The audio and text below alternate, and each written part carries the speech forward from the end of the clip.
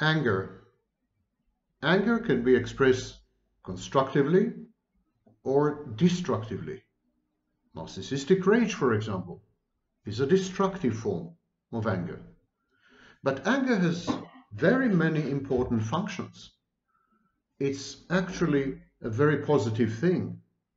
It fosters communication. It brings about compromise and behavioral change. It's a change agent.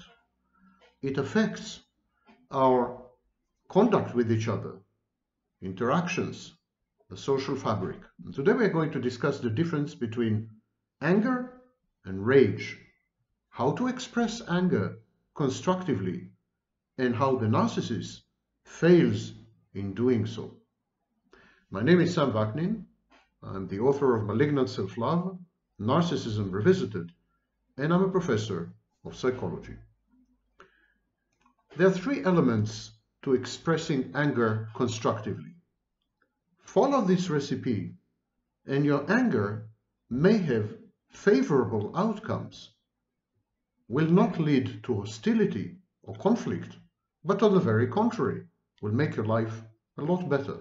So three simple rules. Number one, communicate your anger honestly. Don't be coy. Don't be shy. Don't be underhanded. Don't be passive-aggressive. Don't be embarrassed. Don't be socially inhibited or constricted about your anger. Express it honestly, firmly, but not aggressively. Never ever bottle up your anger. Never internalize your anger. Never act in ways which express anger without verbalizing it. Always talk about your anger. Always speak about your anger. Describe it, dissect it, communicate it, pass it forward. Make sure other parties realize what is your state of mind. And this leads to the second element, the second piece of advice. Remember, we are discussing constructive anger, the kind of anger that transforms your environment in ways which are self-efficacious, conducive to your aims, helpful. So the first element, communicate your anger honestly, never bottle it up, never internalize it, never suppress it, never deny it.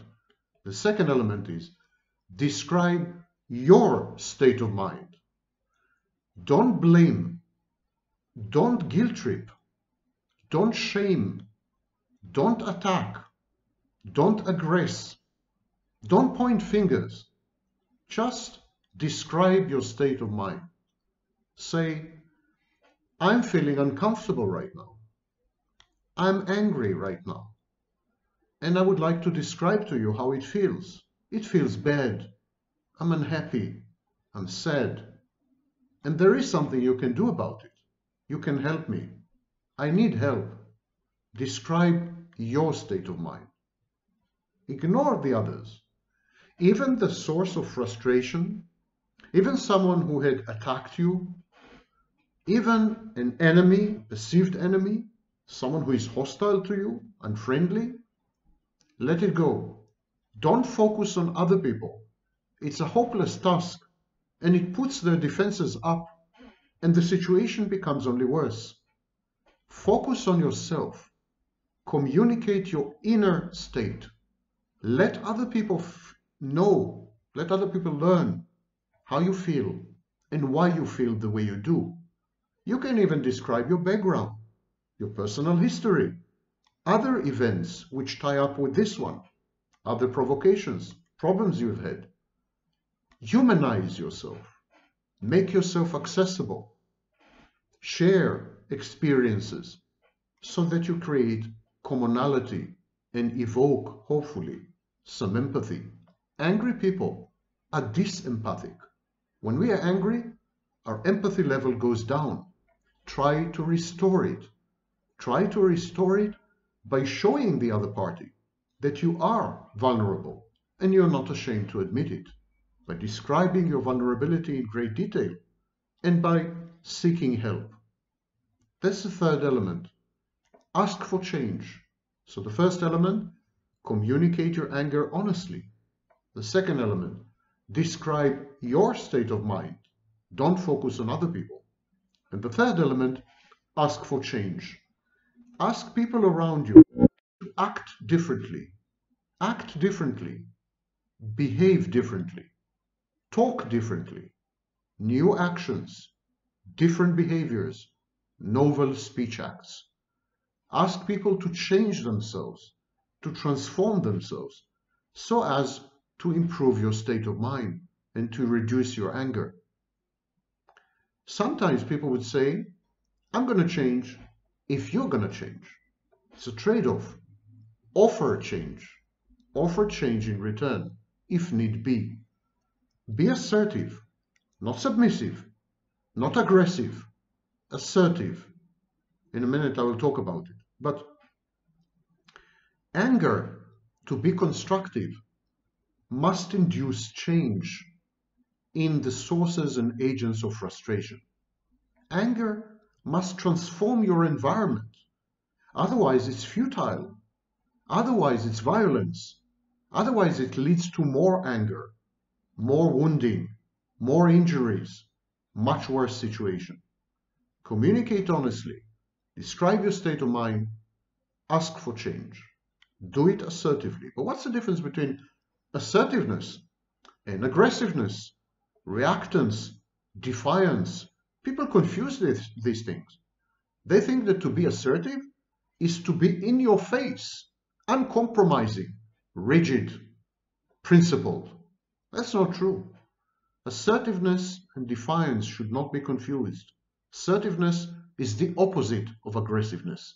Weak, insecure people are aggressive. People who are sure-footed, people who have high self-confidence and self-esteem, whose sense of self-worth is regulated from the inside, people who have an internal locus of control, they are assertive. They're not aggressive. Assertive people are self-aware. They know themselves well. Defiant people have little self-acquaintance. Assertive people have clear and firm boundaries. This is where I stop. This is where you start. Defiant people, aggressive people, constantly test the boundaries of others, pushing as far as they can get without incurring a backlash. Assertive people discuss topics. Defiant people attack personalities. Assertive people are for anything and everything that's positive, constructive, and leads the way forward. Defiant people are against everything. They are contrarian. They are negativistic. Assertive people collaborate. They are goal-oriented. They focus on accomplishing things. Defiant and aggressive people network aggressively and compete, and they're focused on winning, usually at the expense of others. Zero-sum game. Assertive people are self-constructive. They aspire to and they attain personal growth and development. Aggressive people are self-destructive and self-defeating. And that's precisely the difference between anger and rage, especially narcissistic rage. Now, narcissistic rage is a phenomenon that is unique to narcissists. It resembles very much a temper tantrum by a spoiled brat. And that's simply because narcissists are spoiled brats. Emotionally and mentally, they're fixated at age 2. The lucky ones go up to age 9. But they're children. And like the spoiled and entitled children that they are, they throw temper tantrums. And they have a very low frustration tolerance. They react to every provocation with rage. And narcissists, especially psychopathic narcissists, try to present themselves as imperturbable, resilient to stress, sang-froid. Narcissistic rage is not a reaction to stress. It is a reaction to a perceived slight, an insult, a criticism or disagreement. In other words, narcissistic rage is a reaction to narcissistic injury or narcissistic wound. Narcissistic rage is intense. It's disproportional to the so-called offense. The rage is verbally stoked by the narcissist as the episode progresses. So as opposed to anger, which usually reduces in intensity as time passes, rage increases in intensity. The rage is dissociative, fugue-like. The narcissist wakes up after the episode of narcissistic rage, often embarrassed and shamefaced and oblivious to many of his misbehaviors. It's especially true for narcissists who are also borderline. The rage never leads to any real-life consequences. It yields no decisions. It alters no long-term behavior patterns or commitments, and it affects no pre-rage emotions or cognitions. The narcissist remains curiously untouched by the tantrum, as though nothing had happened. One critical tactic, one common tactic of the narcissist is to project his pain. To project his pain and to give it to you, to hand it over to you. Similarly, he hands over his rage to you. Consider, for example, the shared fantasy. Shared fantasy is a concept invented by Sander in 1989. It is a process, not an event. It involves various stages, starting with love bombing and grooming. When the shared fantasy is disrupted, it results in frustration, and frustration leads to aggression. That's Dollard, 1939. A disrupted shared fantasy usually results in narcissistic injury, or even worse, mortification, and this leads to narcissistic rage. Now, shared fantasy can be disrupted in various ways and at every possible stage of the fantasy. So it can be disrupted, for example, via the infidelity of the partner, triangulation. It can be disrupted in the love bombing or grooming phase. It can be disrupted by bargaining at any phase. Bargaining is when the partner insists on commitment and investment. But whenever the shared fantasy is disrupted, the narcissist experiences anticipatory abandonment anxiety, impotent rage, a sense of victimhood, profound sadness, and trepidation. And this is all very traumatic and mortifying. But the narcissist cannot admit that he is experiencing pain and sadness and rage, emotions that are dysregulated, out of his control. The narcissist is always in control, is godlike, so he cannot admit to experiencing these emotions. So what he does, he projects these emotions. He slices them off, he takes them as a package, and he hands them over to his intimate partner, to you. He defensively projects his ego-discrepant agony. He is in pain, he is writhing, he is sad, he is distraught, he is furious. All these emotions threaten to dysregulate him, threaten to transform him into a borderline. He can't have that. He can't have that because it challenges the narcissist's grandiosity. The narcissist cannot admit that anything is more powerful than him, even his own emotions. This is ego discrepancy. It sits ill, it sits badly with his self-image or self-perception, his ego ideal. So what the narcissist does, he hands this negative affectivity, he hands over this, he transmits these negative emotions to you. And he tries to provoke in you past traumas, your own victimhood, helplessness, and desolation. And what he says to himself is, what I'm experiencing right now is not my pain over me, is not sadness because of me. I'm not angry because of me. It is my pain and sadness and anger over her, over my intimate partner. I'm experiencing her pain, her disintegration, her decompensation, her bad mental state. I'm empathizing with her. I'm identifying with her. And I'm experiencing her pain because I love her and I care for her. This projection, this misattribution of emotions to another person, it's called attribution error.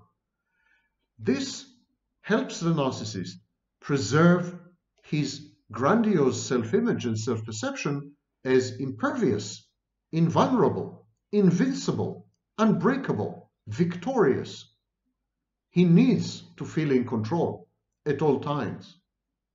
So now he handed over his negative emotions to you, and he has to force you to affirm and confirm the counterfactual projection. You need to tell him that the emotions that he is attributing to you, his perception is true. You are really experiencing these emotions. You have to lie to him, in effect. You have to agree with his projection. You have to say, you're not sad, I am sad. You're angry and you're right to be angry because I was the one who started it. I was the one who was angry at first. And so on. So you need to affirm this projection. The narcissist wants you to experience your pain, which is actually his pain that he had shared with you. And to preserve his ego syntony, to avoid cognitive dissonance, the narcissist lies to himself and says, I'm doing all this because I'm a good, caring partner. I'm doing this for your own good. Tough love, you know? I'm just trying to heal you, just trying to improve you, just trying to help you. So this is one mechanism of expressing rage and experiencing anger vicariously through a third party, by proxy through you, which is a very poisonous, very toxic experience because you keep absorbing all the narcissist negativity. But this is in shared fantasy. In a shared fantasy, usually outside the shared fantasy, the narcissist is much more overt, much more open. Raging narcissists usually perceive their reaction to have been triggered by an intentional provocation. It's kind of paranoid ideation or persecutory delusion. They think people are hostile, malicious, malevolent, conspiring and colluding to hurt them. They think that there's a hostile response, a hostile purpose, behind the provocation.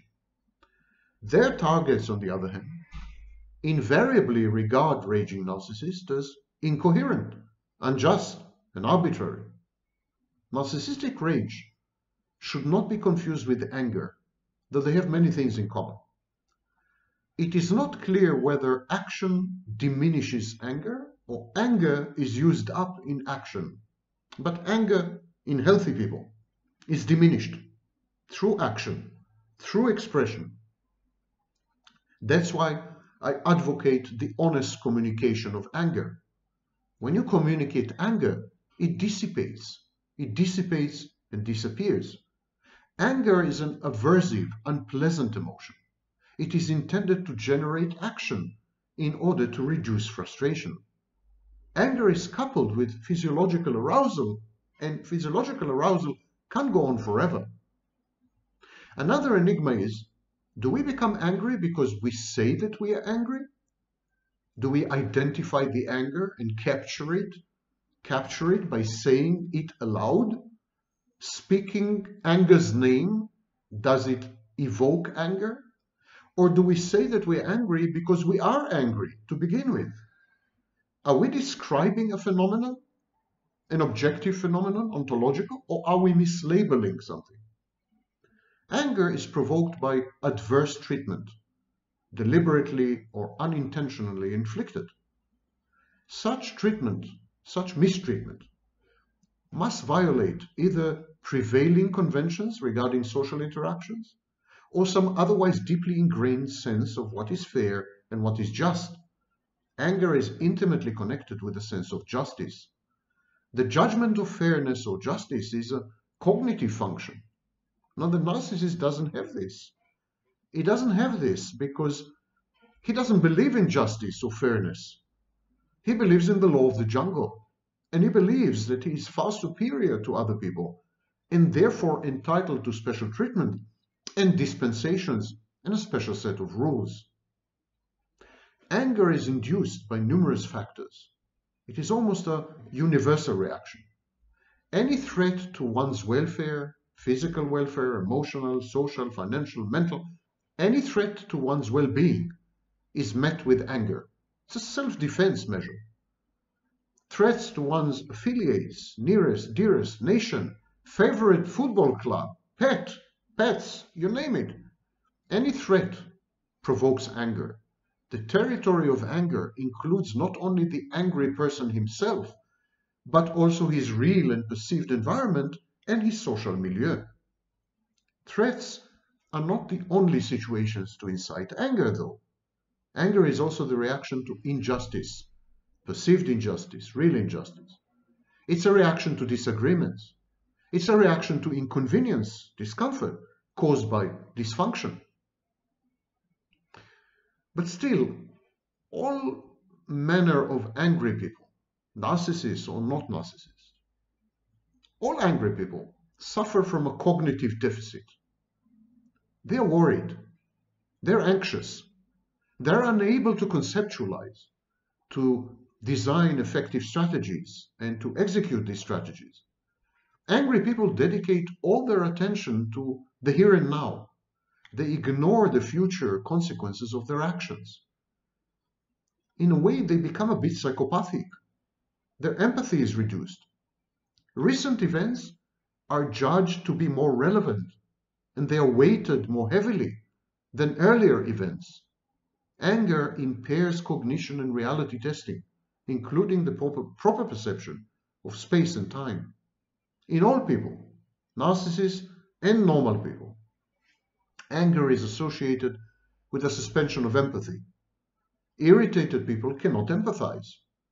Actually, counter-empathy develops in a state of aggravated anger. The faculties of judgment, risk evaluation, they're altered by anger. Later provocative acts are judged to be more serious than earlier acts, just by virtue of their chronological position. Normal anger results in taking some action regarding the source of frustration, or at least the planning or contemplation of such an action. In contrast, pathological narcissistic rage is mostly directed at oneself, or is displaced, or even lacks a target altogether. We call it diffuse rage. Narcissists often vent their anger at insignificant people. They yell at a waitress. They berate an Uber driver. They publicly chide an underling. These are the wrong targets. The rage is displaced. It's a kind of passive-aggressive reaction, dishonest communication. Alternatively, narcissists sulk. They feel anhedonic or pathologically bored. They drink, they do drugs, they abuse substances. These are all forms of self-directed aggression. From time to time, no longer able to pretend or to suppress their rage, even covert narcissists have it out with the real source of their anger. Then the narcissist, overt or covert, loses all vestiges of self-control, raves like a lunatic. The narcissist shouts incoherently, makes absurd accusations, distorts the facts, and airs long-suppressed grievances, allegations, and suspicions.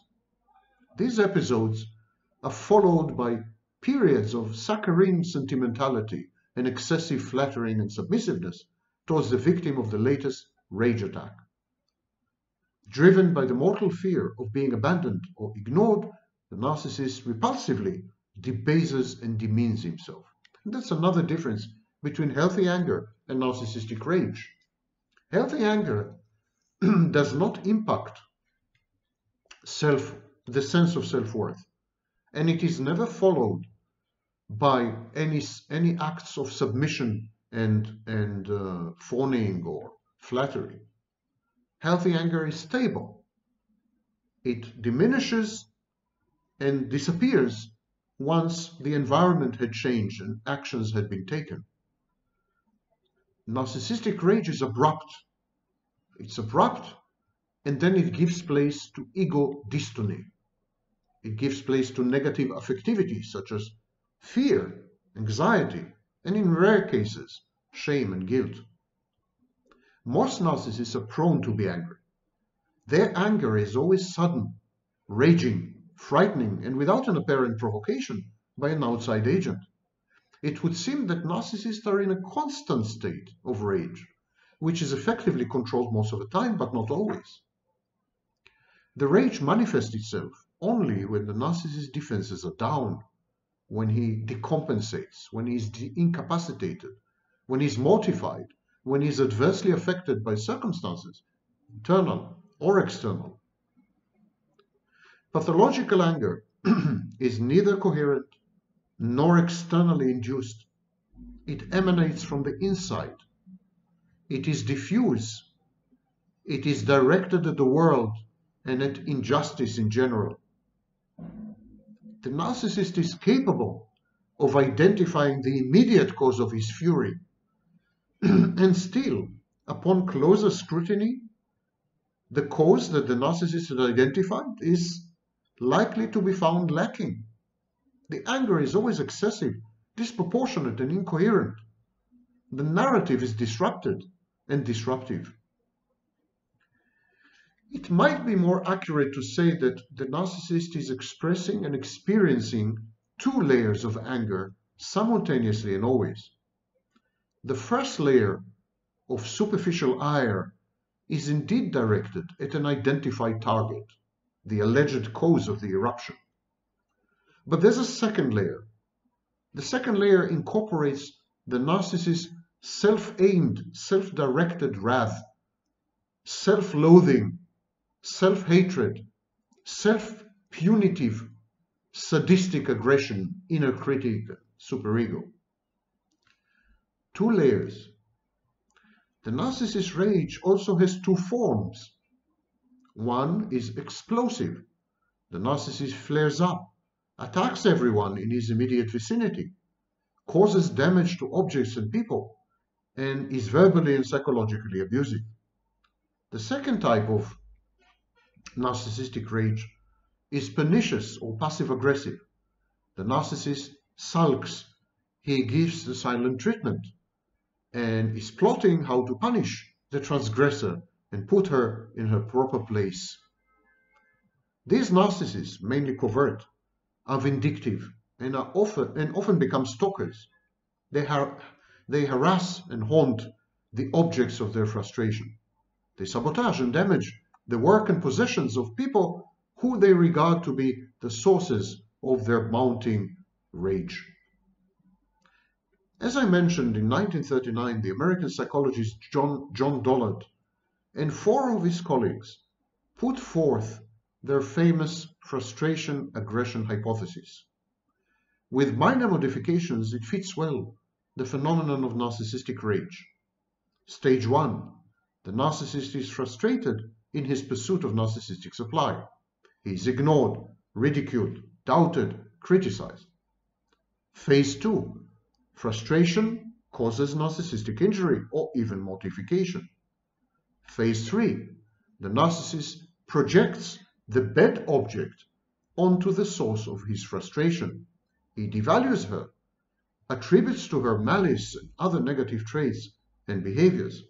And finally, this causes the narcissist to rage against the perceived evil entity, persecutory object that had so injured and frustrated him. As you can see, narcissistic rage has extremely little to do with anger. It's an internal process, externalized improperly and dysfunctionally.